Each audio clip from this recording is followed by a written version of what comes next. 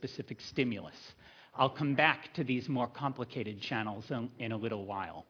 The simplest kind, that consist only of the pore, seem to be the right kind to try to see how the potassium conduction process works. And one from a bacterium, Streptomyces lividans, its signature sequence shown here in the top, called KCSA and identified in Hilgun Schrempf's lab, seemed to be the best candidate to pursue to determine the structure. And after a focused effort, my laboratory determined the structure of the Shaker potassium channel after finding crystals that would diffract X-rays well enough. And there were crystals of the type shown here in this picture taken at a synchrotron. Now, this first structure was to 3.2 angstroms resolution, and it took 4 additional years to identify crystals that would diffract X-rays to better than 2 angstroms resolution. And here's a diffraction pattern from those crystals. And this defined the chemistry of the potassium channel at the level we need. The blue mesh is electron density, and you can see in here potassium ions held by the protein. And this is what we were after, this kind of understanding. Now, this effort has been a long effort, and it's been a team effort in my lab. But I want to mention a few key postdoctoral scientists who have worked on this. One is Declan Doyle, who worked on the initial structure from the beginning until the end of it. Another is João Marai Cabral, who worked on the initial structure and then worked on deducing the mechanism of the ion throughput that I will tell you about. And another is Yufeng Zhou, who finally determined the high-resolution structure, determined the absolute occupancy of ions in the selectivity filter, and figured out a new principle for high throughput rates that I will tell you about. This is the KCSA potassium channel with its 4 subunits colored in different colors. The top is on the extracellular part is on the top, the intracellular on the bottom, and the ion conduction pore runs down the middle between the subunits. This you can see better in a simpler representation of the channel, with 2 subunits removed, and we can see just 2 subunits with the pore down the middle. The blue mesh shows ions and water lined up along the ion conduction pore. And when we look at this, you can see that the ion conduction pore is very wide in the middle of the membrane. It's wide enough so that an ion there is surrounded by water. It remains fully hydrated. And this structure has interesting helices that I've painted in red here, called pore helices. They're pointing the C-terminal end of these alpha helices towards the center of the channel. And each subunit points one there. You can see 2 here. The C-terminal end of a alpha helix is associated with a partial negative charge. And remember, potassium has a positive charge, and you have the negative end of an alpha helix pointed at it, and that makes sense to help stabilize it. Now, remember in the beginning I told you the fundamental issue of the cell membrane is an ion doesn't want to enter the oily substance in the middle. But what we have here, you see in the structure of the channel, is a pore that allows an ion to remain hydrated at the center, deep within the membrane, and it points partial negative charges at that ion to stabilize it. And so this makes sense for allowing an ion to cross the membrane. Now, what makes this a potassium channel is the selectivity filter, shown here in yellow. Here, potassium ions are held in a dehydrated state. This structure, the selectivity filter, is made by those signature sequence amino acids, and we'll look at a closer view of it here.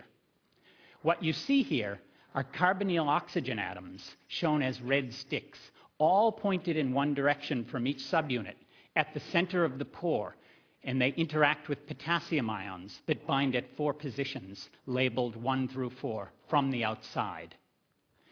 These carbonyl oxygens act as surrogate water molecules to hold the potassium ions.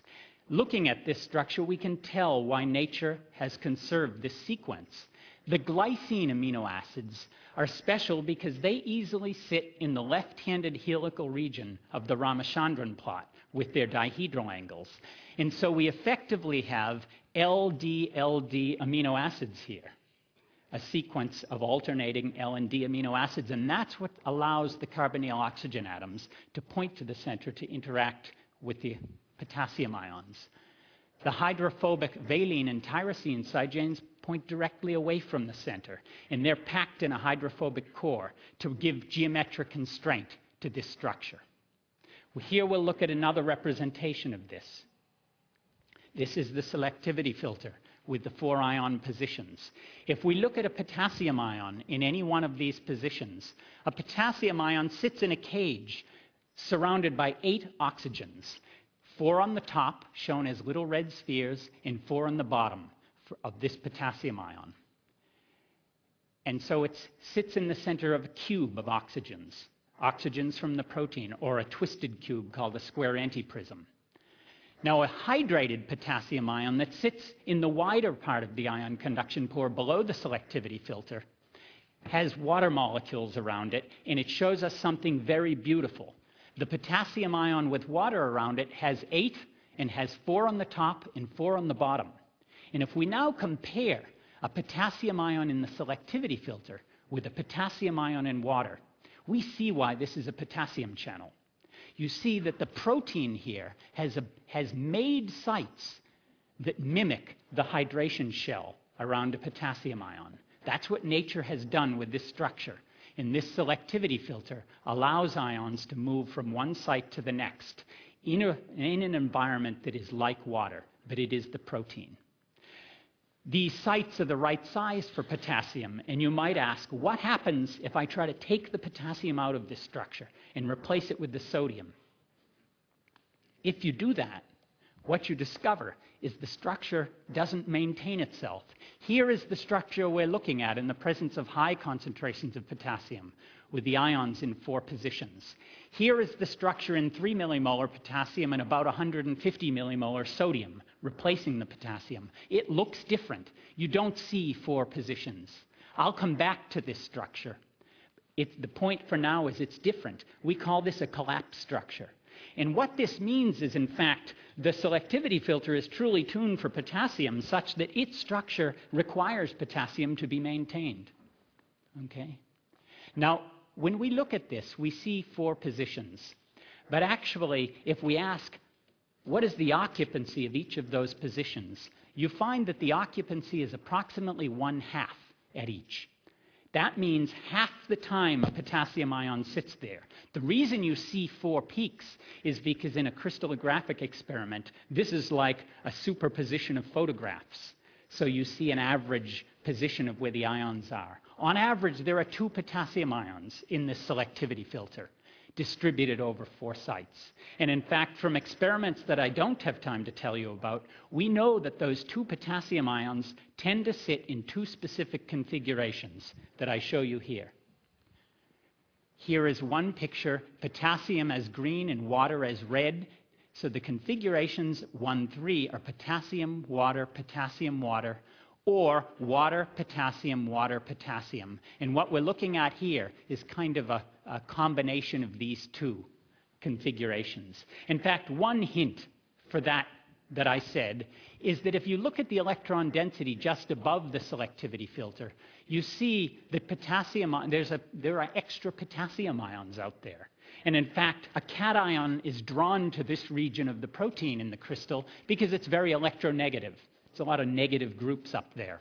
But it doesn't sit in one energy minimum place. It's actually distributed over 2 positions that are spaced equal to the spacing in the selectivity filter.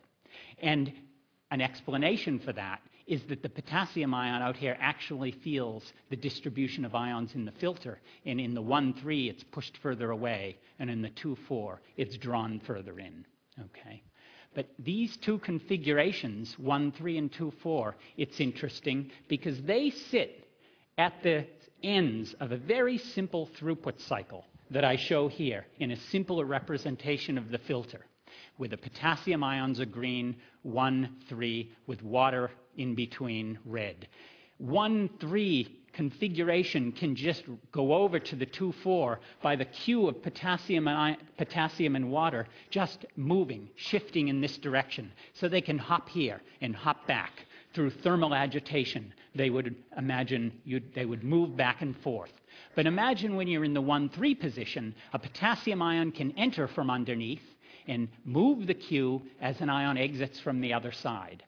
And so a complete turn around this cycle, one turn corresponds to one ion going through. And in fact, this is just a little cartoon to show you what I mean. I don't show the waters in between the potassium, they would be implicit here, but you'd have thermal vibration of the ion water Q in the selectivity filter, and then you'd have movement of an ion, and of course this is a completely passive device, so the direction of the cycling is dictated completely by the electrochemical driving force of the ions. It can go in either direction. But the point is, you always have two potassium ions in that filter, and a third one comes through, and one pops out the other end. Now, remember in the early on, I raised a paradox, and that is, how did nature come up with a device that has high selectivity and high throughput at the same time? And I'd say one of the explanations for this is that if you look at the filter, it has ions in it that are very close together. It has multiple sites and ions that are closely spaced. The mean center-to-center distance between potassium ions in the selectivity filter is just a little over 6 angstroms, 6 to 7 angstroms. They're quite close. They both carry a positive charge, so they'll tend to repel each other. So I would say that an individual site would have a high affinity for potassium, but because you have ions close to each other, the ions repel each other, which will lower the affinity. So that's one of the explanations for why you could have high throughput, why the ions won't stick too tightly, and you'll have high throughput in the setting of high selectivity. But there's another explanation, and that has to do with this structure of the selectivity filter that I showed you in the presence of low potassium concentrations.